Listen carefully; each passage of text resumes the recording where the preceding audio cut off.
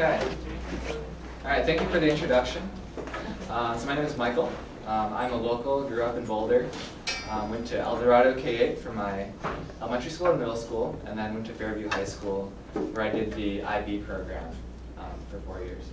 And then after that, I went to Stanford, where I just graduated from in June with a degree in chemistry.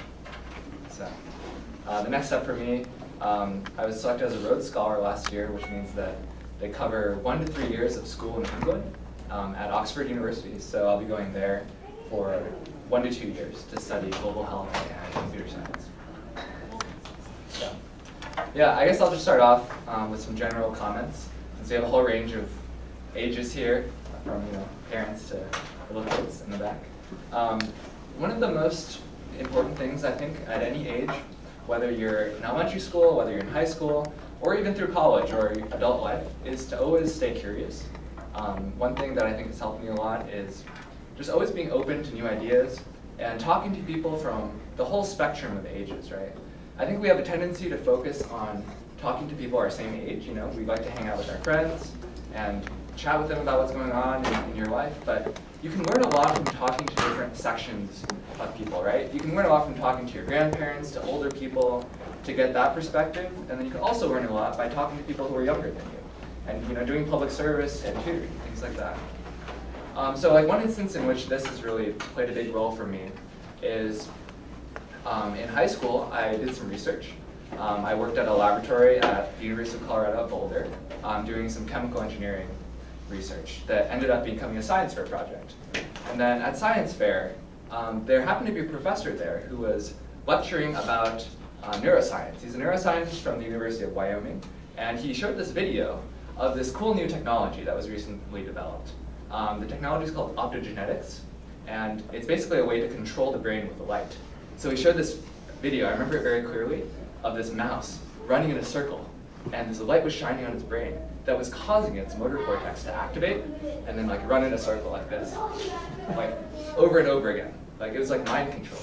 So I was kind of naive, but I thought that was pretty cool. So I decided, okay, I'm gonna go work with this guy. So he's at Stanford University, so when I got to Stanford, I decided to work with him. And I joined his lab freshman year.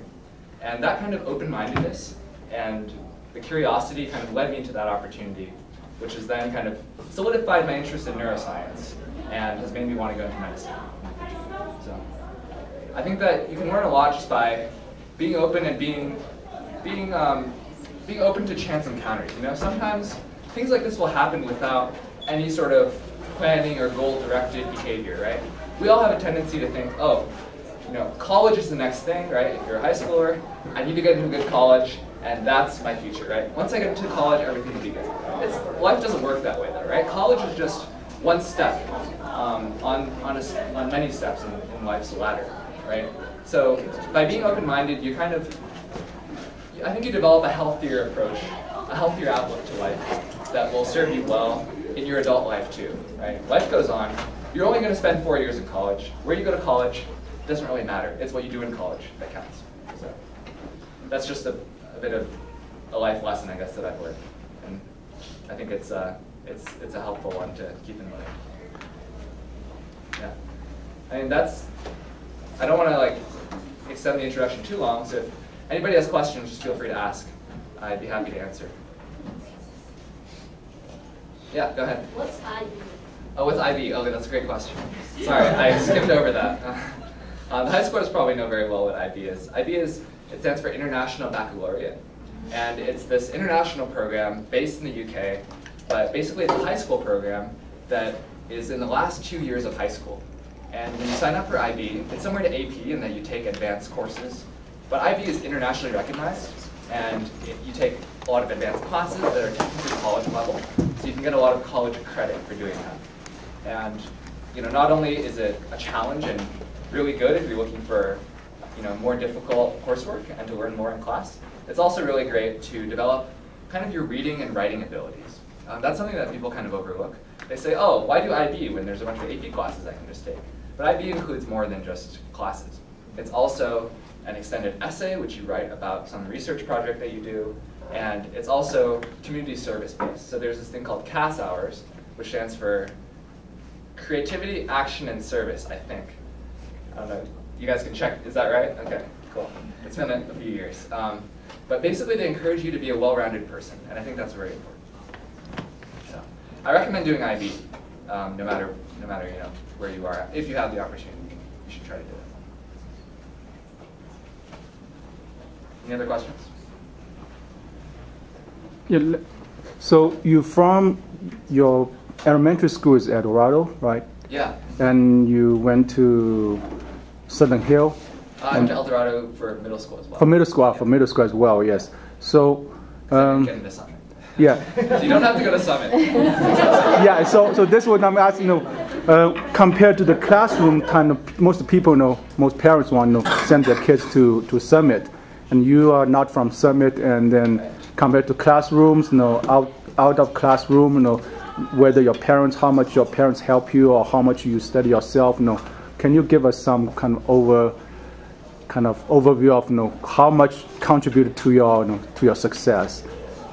Yeah. So the question is how much like the out of school things have contributed, or whether classroom how much how important the in class educational versus out of class. Yeah. Yes. Yeah. That's a good question. I think that, let's see, yeah, so, people think of school as, you go to a great school and you learn a lot in class and that'll get you into other great schools in college and things will all be good, right? But I think that's the wrong way to look at it. I think a lot of learning happens outside of class, actually, as a lot of you probably know. In class you talk about basic things like English, math. Those give you the basic tools to go do things with, right? So for me, the thing I did out of class, in high school especially, was research. So I kind of just cold emailed some labs at CU and asked, are you willing to take on a high schooler who knows nothing about what you're doing research on? They tend to do things that are very advanced. But with that basic toolkit you get in class, you take some chemistry, you take some biology, you can put those things together and really go deep into an area that you care about outside of class. And that's where it's really valuable, right? Because it's great to be involved in a lot of different activities, but only when you go deep into something do you really know if it's right for me, right? If you're just trying something for a few hours a week, you can get some sort of idea, but it's hard to know whether you could see yourself, for instance, in a career in research or in tutoring or in education, right? Depending on what you spend your time outside of class doing. So I think outside of class time is very important for your not only academic growth, but also personal growth and figuring out, okay, when I go to college, what do I want to study, right? So that way you don't just become lost in college. And you can apply this to after college too. What career do you want to go into after college? That's something that you probably will learn not from your classes, but from the other things you do outside of class. Yeah? How about things like History Day, sports, everything? Yeah, those are also very important. Just do everything. Don't do everything. But do explore a lot and try a lot of different things. Because you can't know whether you like something unless you try it, right? So high school is a great time for that. Sometimes it's easy to get lost in the moment and think, oh man, I have a math test on Monday. I need to study and hunker down for a sec. I can't be distracted by anything else. But if you think like that all the time, then you kind of lose sight of the bigger picture, right? You have to remember sometimes, high school, while it is higher stakes than middle school, it's still a time for you to explore with very little risk, right? When you start to have risk is when you turn into an adult, right? And you're like, okay, I have a family. The decision I make will probably impact my family. But in high school, it's just you, right? You're free to make your own decisions. And along with exploring, it's great to do things, extracurriculars like sports. So for instance, I was on the boys swim team at Fairview. I also did some cross country. And sports are really a great way to interact socially with people. I think while being focused on academics and career is important, you also need to think about personal growth. That's something that people can forget about sometimes. And when you're on something like a swim team or some other sports team, you start to build some friendships, right? And you talk to people in a non-academic setting. And that's really important because nowadays, whether you like it or not, it's not just about your skills in the workplace. It's about how you interact with people, who you know, things like that, right? In the majority of jobs that I can think of very few jobs where that is not the case. Maybe like a librarian or something. You don't have to have that kind of networking capability. but it can really help you in your future career. So take time to build those relationships, learn how to interact with people in multiple different kinds of social contexts, whether it's in class, on a sports team, what have you. And yeah, Dad, you mentioned History Day, so that's something else that I did. That's something that kind of comes through class, but it can turn into something much more if you decide to go deeper. So I did History Day. Typically, I think it's something that sophomores do at Fairview High School as part of their AP US History class. And for those of you who aren't aware, it's a competition. It's a national competition called National History Day. And it basically starts at the local level. So you do a school competition and you come up with some sort of project. Okay, so there's multiple categories that you can enter into. And it starts off as a school project. You pick one of these categories. For me, that was a documentary. There's other possibilities too. I had some friends who did posters. You can do an individual performance, which it sounds pretty cool. If I were to do it again, I'd probably do a performance. Yeah, it's like an interpretive dance, kind of. It's really interesting. And then you can also do like an essay too. So there's multiple options. You choose a topic. I decided to write about the Apollo program and technological advances from that kind of spun out of that initiative. And you tie it into this theme for the year. And then you do the school level. If you do well at school, then you go to the regional level. If you do well there, you go to the state, and then you go to nationals. So I was one of those people who was lucky enough to be able to make it to nationals. So they fly you out to DC. You get to check out DC, take some tours, and then also show off your work there. And there's a competition at the national level too, which is much more competitive. I didn't do so well there, but I got to ride on turns out there's a little train going from the US Capitol building to the Senate offices. It's like a little minecart, and you can ride down there. And got to see some famous people while I was doing that, so that was fun. Yeah, but it's good to diversify, I think, your interests as a young person. And don't just focus on things like math or science, which I think people in the Asian community tend to emphasize more. I think it's also important to be able to read and write, right? In any profession you do, even if you're a scientist, you're going to have to know how to write, right? And that's going to serve you very well. And being able to read is also obviously very important. Yeah, go ahead. How did you find out that your passion was chemistry? How did I find out? That's impressive. Great question. My passion. And passions are a funny thing. I think passions, at least for me, passions tend to be, it's kind of a fusion of not only what you think you're interested in, but also how good you are at something.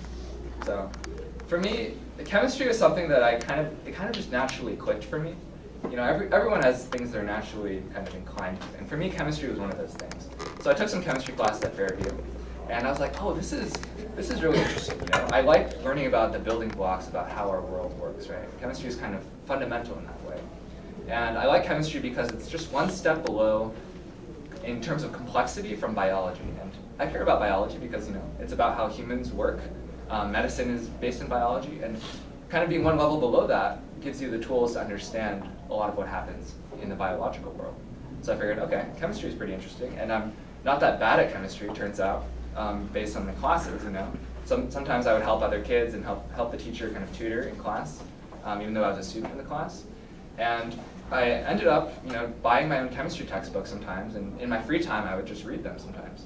And then I found out about this thing called the US National Chemistry Olympiad, which is kind of like, have you guys heard of USAMO, things like that? The USA Math Olympiad? It's kind of like that, but for chemistry. So I signed up for that, did it the first year, didn't do so well, and then tried again the next year, and I made it into like the top 50 or something in the country.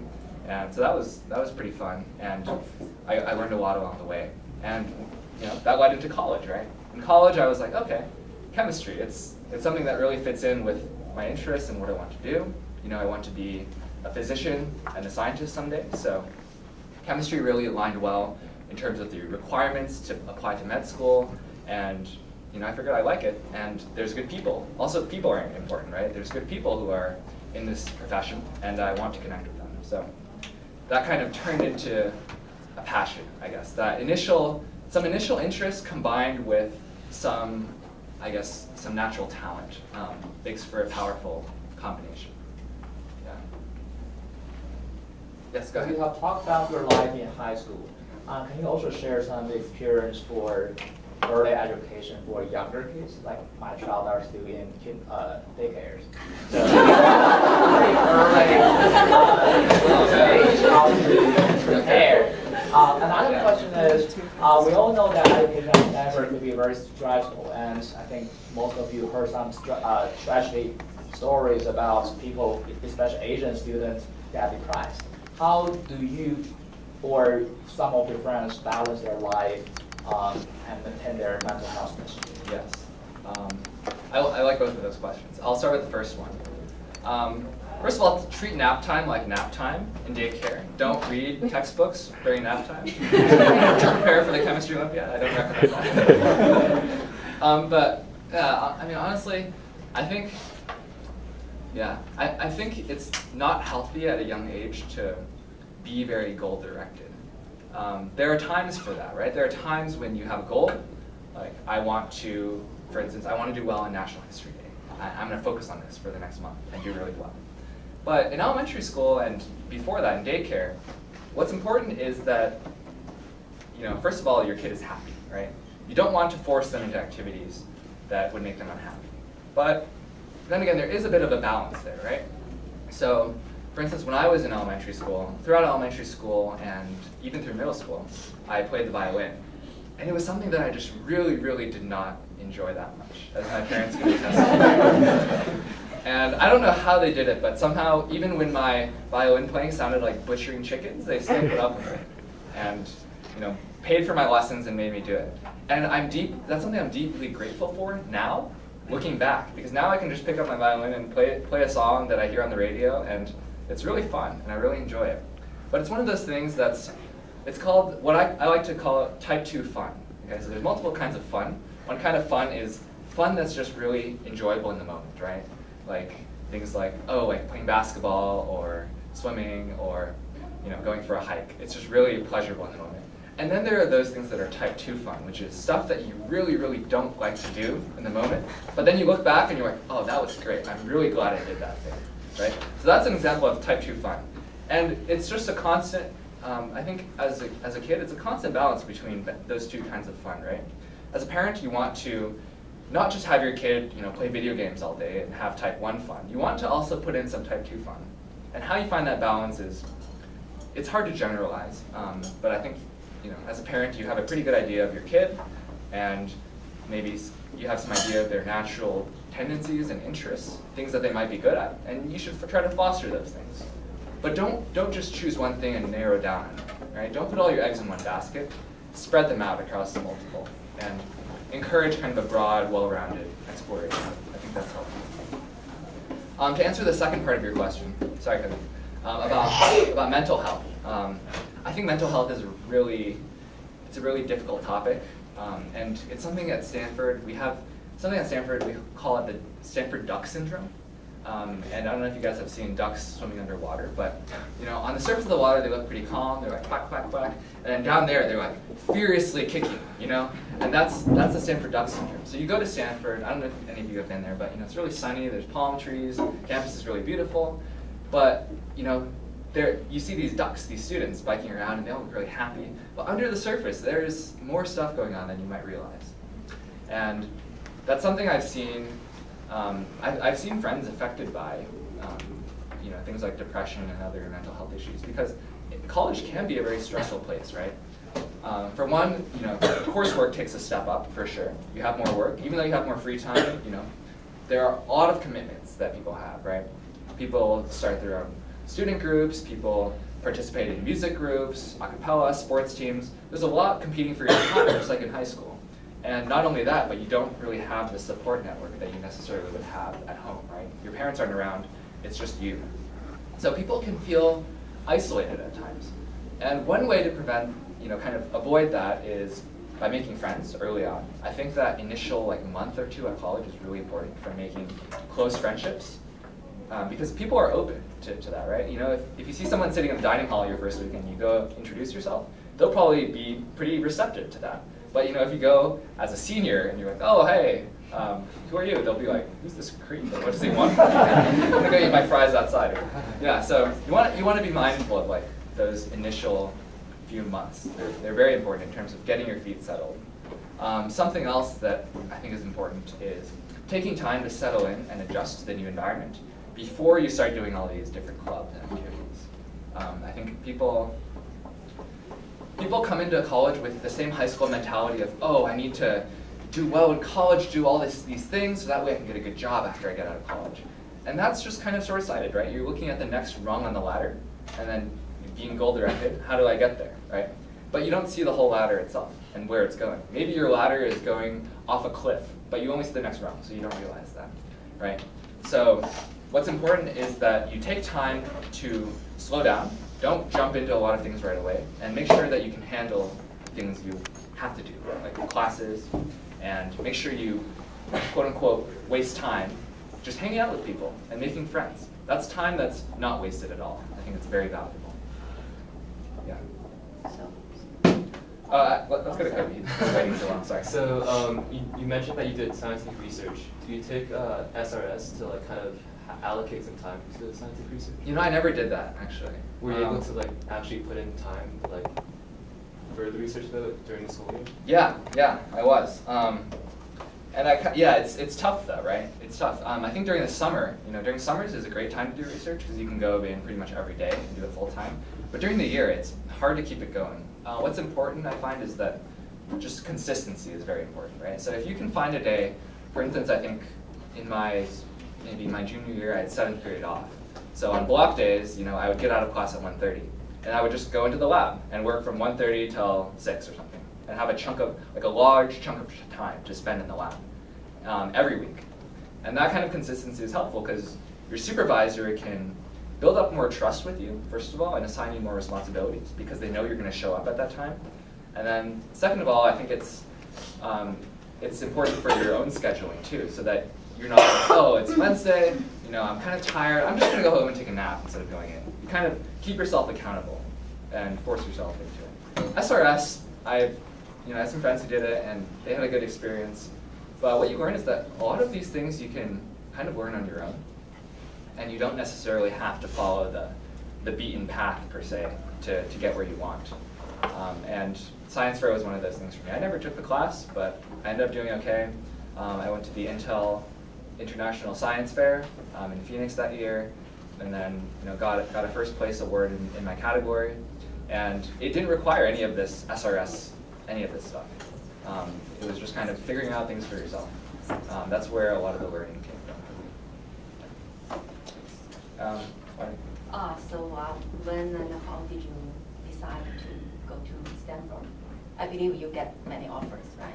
So I got a couple. Yeah. Yeah. Is that early or just the final? You do some preparation and make the final decision to Stanford? Oh, did I apply early? Yeah. Yeah. So what I did was I applied early to Harvard.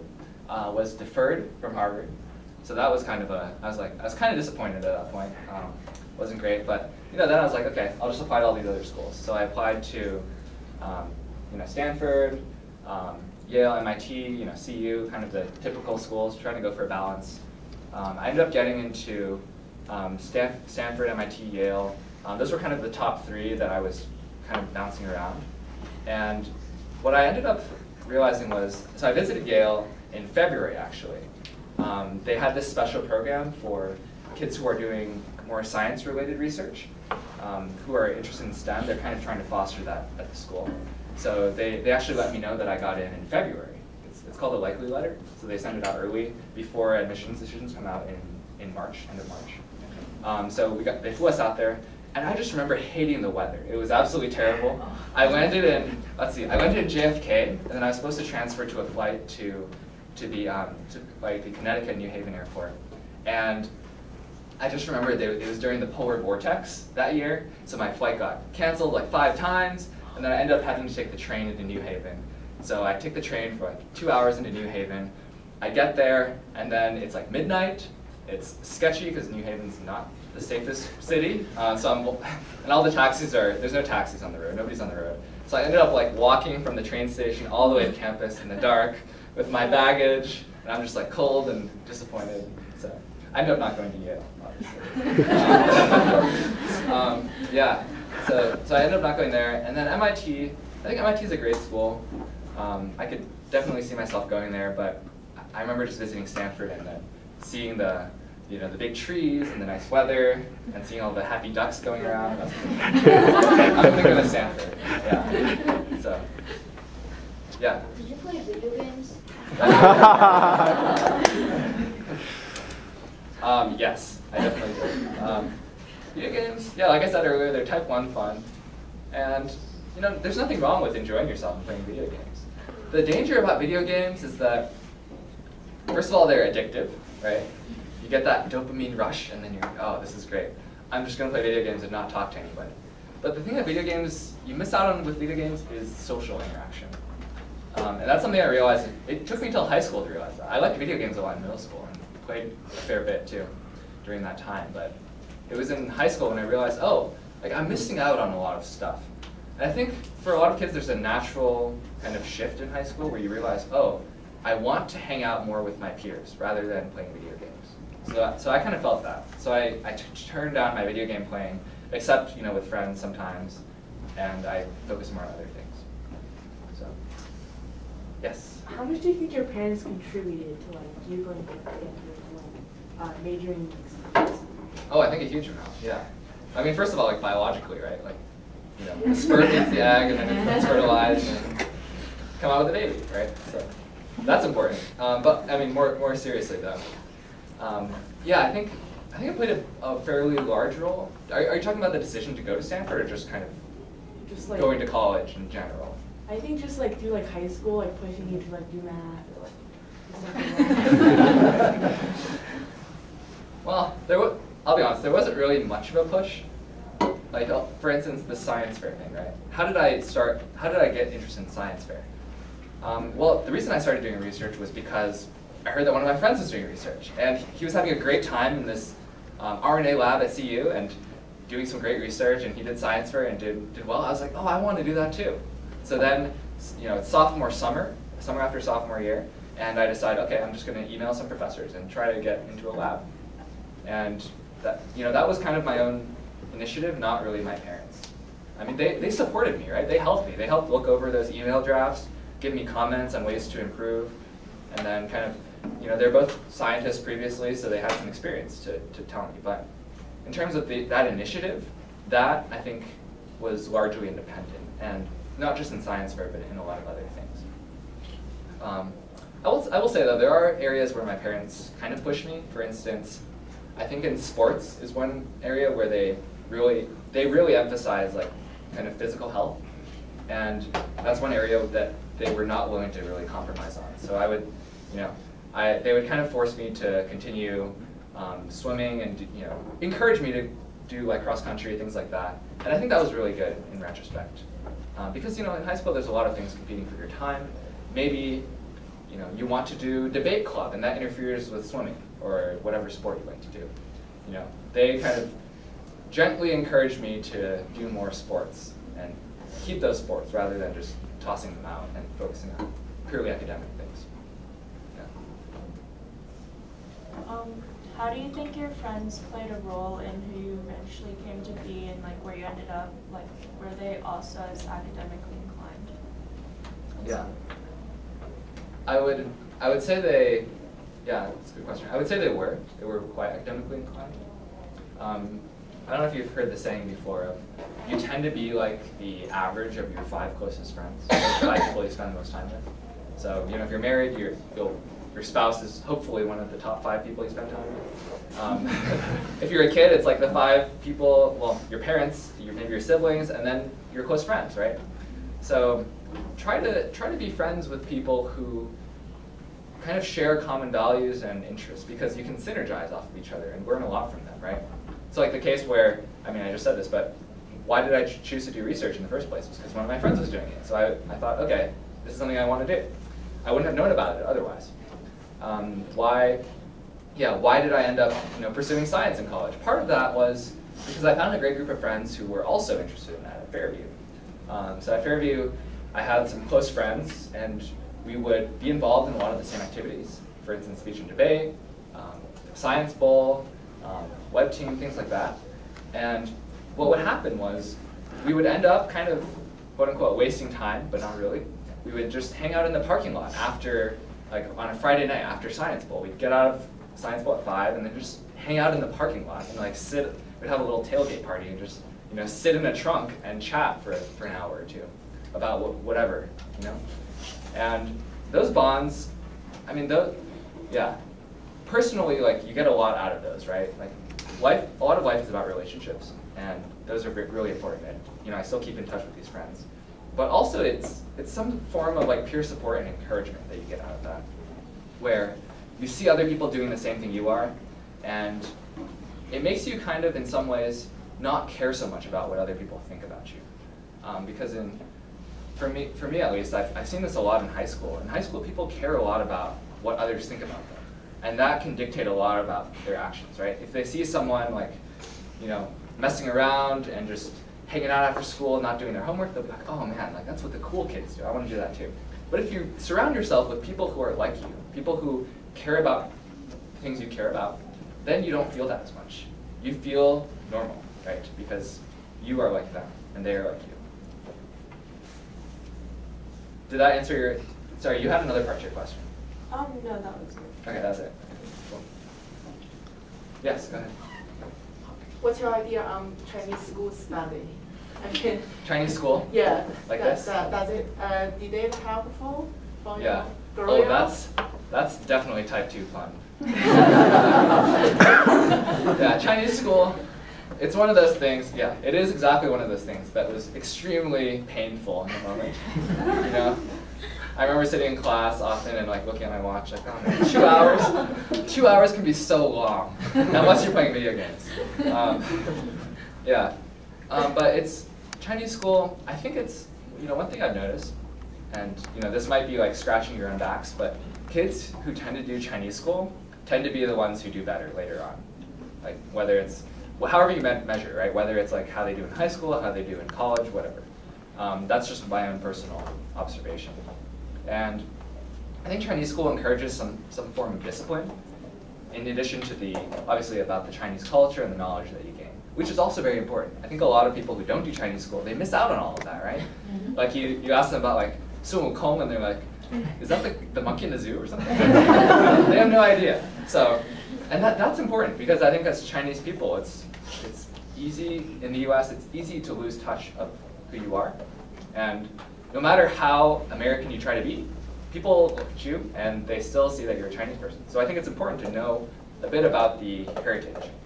I mean, I don't know a lot, but you do know more than you would if you didn't do Chinese school. And it's also great because it lets you connect with relatives.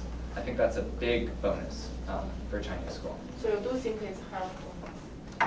Yeah, of course, yeah. And I'm not just saying that because everyone will mob me if I say Chinese school. No, it really is a good thing, I believe it. Yes. Sorry, kids. I know you don't want to be. Yeah, sure. Yeah. So as a parent, I have a very interesting, pretty disturbing observation. So Asian students tend to hang out with the other Asian students. So do you feel you have more diverse, close friends, or they are very isolated Asian small friends group? And the other part of this is, at the same time, even at a Chinese school, I see most of the Asian kids are speaking English to their friends, not in Chinese. So like, can you make this presentation in Chinese? 我可以，但是你可能听不懂。Okay, so to answer the first part of your question, how many of my friends are Asian, and what do I think about the clickiness? Well, we were talking about friend groups before, and I think it's totally natural to want to associate with people who look like you, who share the same family values as you, and your parents probably know each other. I think that's fine, and you should embrace those friendships. But on the other hand, it is good to form a diverse group of friends. And how do you do that, right? How do you do that? If you're doing things like Science Bowl, Science Fair, chances are the people you interact with in those contexts will be people who are like you, like typically Asian kids, right? I mean, I don't know, is Kevin Young here? Oh, he's teaching his class. He's teaching. Okay. Anyways, I think you could say that in Fairview Science Bowl, like most of the kids are Asian. And nothing wrong with that. I think you can form great Asian friends, and I think you should. But, it's through things like swimming, other sports, classes, where you make friends with people who are different from you. And that's very important. I think that's one of the most important parts of friendship, right? Is meeting people who are different to kind of broaden your worldview, learn how to interact with different kinds of people, and grow personally and even professionally, right? Because these friends might end up becoming your business partners or something in the future. And at least in college, that's one of the best parts about going to college, I think, is just the fact that you're exposed to people of your same age who are interested in all sorts of different things, right? And the fact that you're forced to share a room with someone freshman year is something that's really great, I think. And oftentimes they pair you with someone who you have no idea, you're like, how am I at all related to this person, except that we share the same gender, you know? Like, sometimes that happens. But you learn a lot from talking with people of different backgrounds and interests. So I encourage people, make Asian friends, but also make non-Asian friends. And do things that will allow you to be exposed to other kinds of people. And the second, sorry, can you repeat the second part of the question? It's really not a question, it's more like observation. Okay. Because even in the Chinese school, I see kids are talking in English to each other and to their parents. It makes me feel nervous.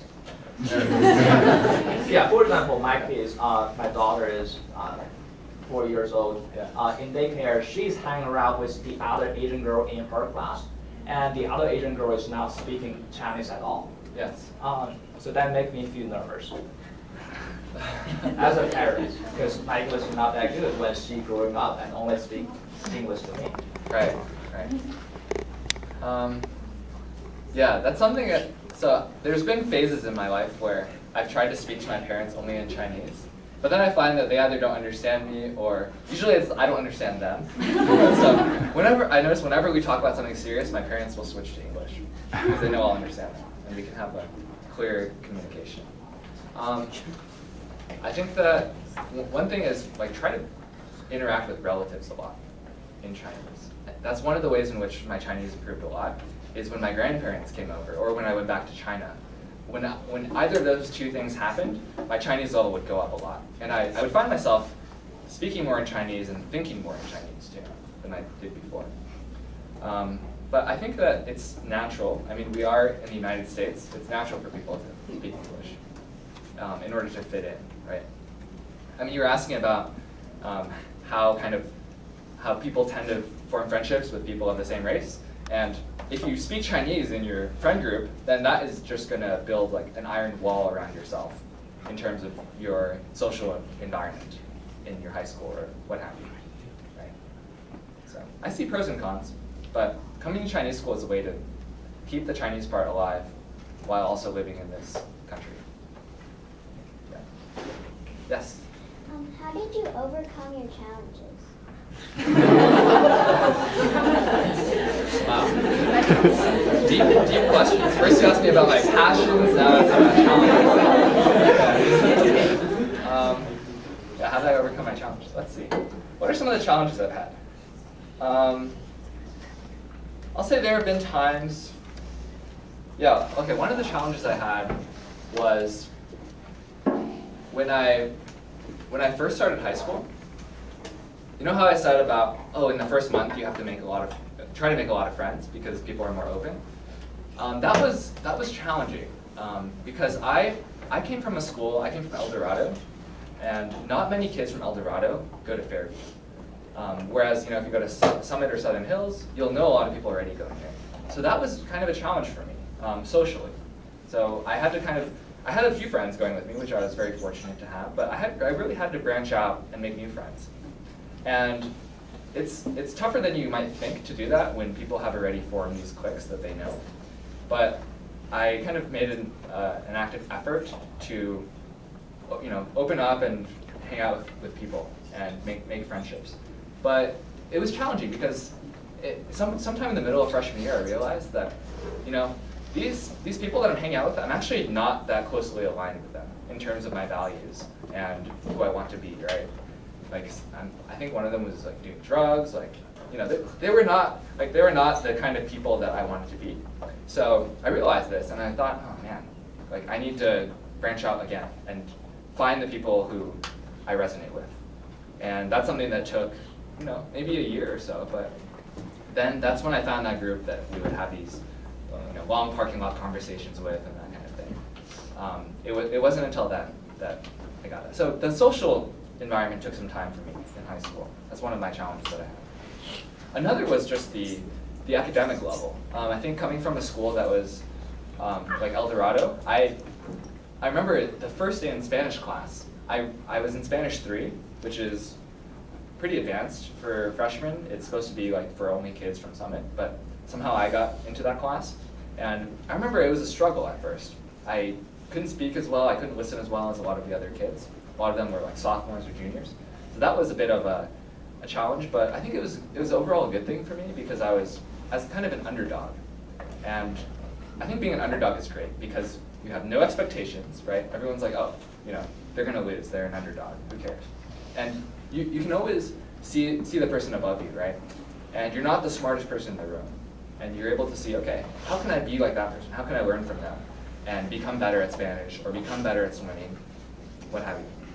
So that's another thing, is try to surround yourself with people who are smarter than you. Oftentimes those people are older than you too. So don't be afraid to engage with people who are older than you. They can be very good mentors. Yeah. But how did I overcome the academic challenge?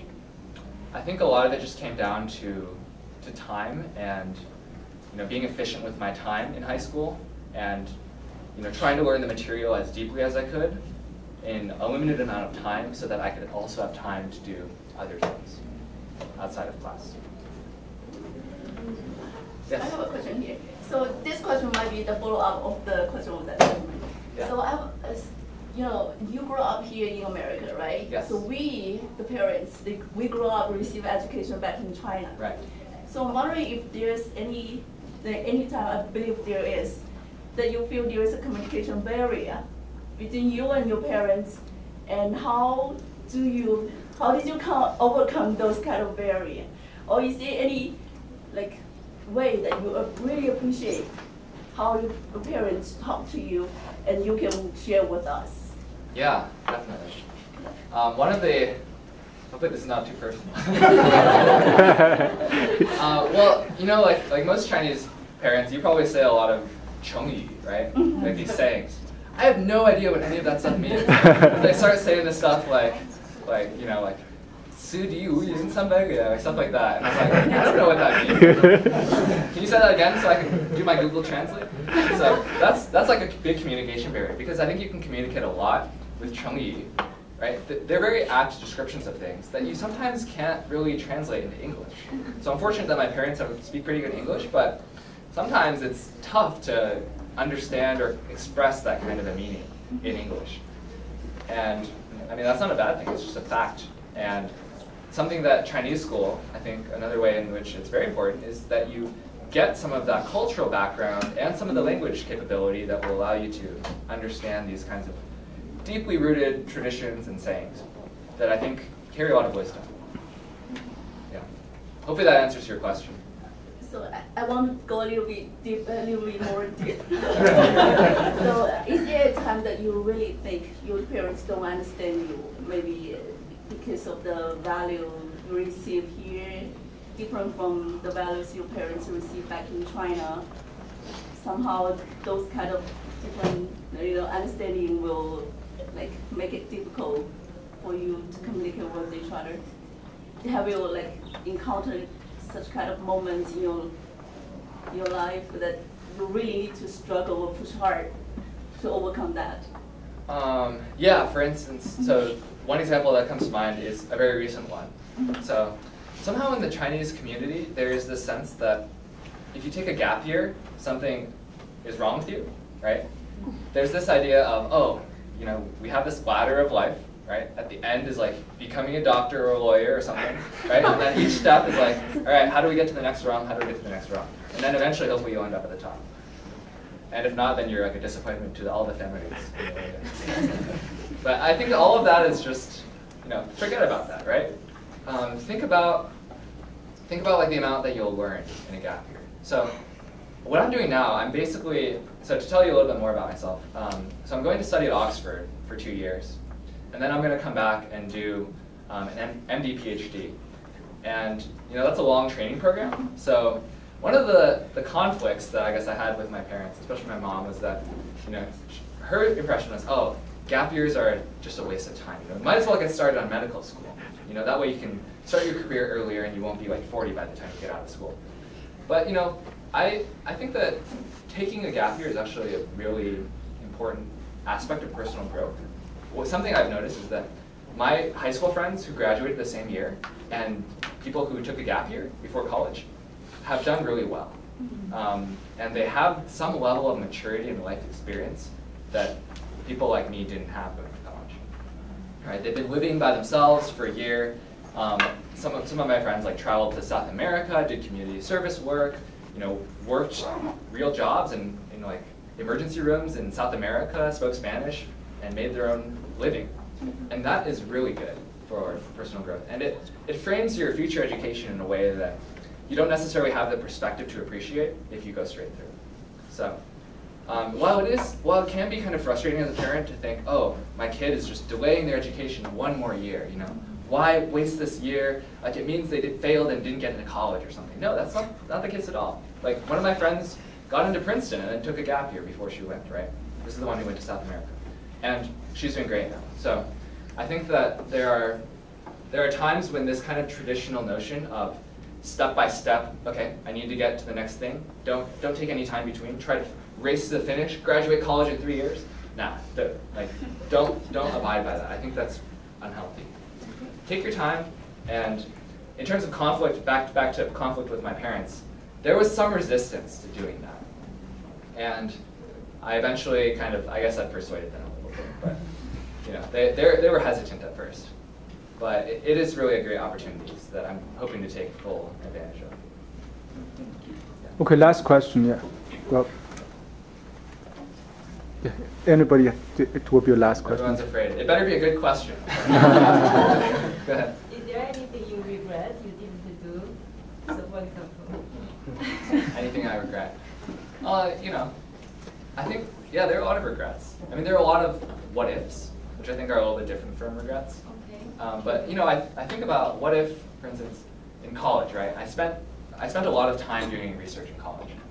I remember sophomore year or junior year, there was a point where I was spending about 20 to 30 hours a week in the lab, in addition to coursework and homework and dancing and swimming, all these other activities. And I don't know how I survived it, but I did. But sometimes I look back and I wonder, what if I had spent less time in the lab? What if I had spent more time, doing this activity, like doing a cappella or hanging out with friends, going to parties, right? There are these what if questions, and life has choices, and you have to make choices. And when you think too much about that, you can kind of get in these mental loops of, oh, if only I hadn't done this, then everything would have been good. But you have to realize that that's past, and life is long. There are still many opportunities in the future to course correct and emphasize more about social interaction or personal life. So one thing I regret, I guess, to summarize, is I was very goal-directed early on in college, and I still had this kind of high school mindset, which was unhealthy, of, oh, okay, I'm going to get to the next thing. Right? So my first few years of college, I was very driven, and I was, okay, I'm going to get into an MD PhD program, for sure. That's what I want to do. And I think I missed out on some of the, maybe the social aspect of college early on because of that. But senior year, I realized, personal growth in college is very important, and I think I made up for some of that. Turned up a little bit. So. Good job. Okay, yeah, so we really appreciate sharing your experience, and wish you the best for your future study and career. Thank you. Thanks for listening. Yeah.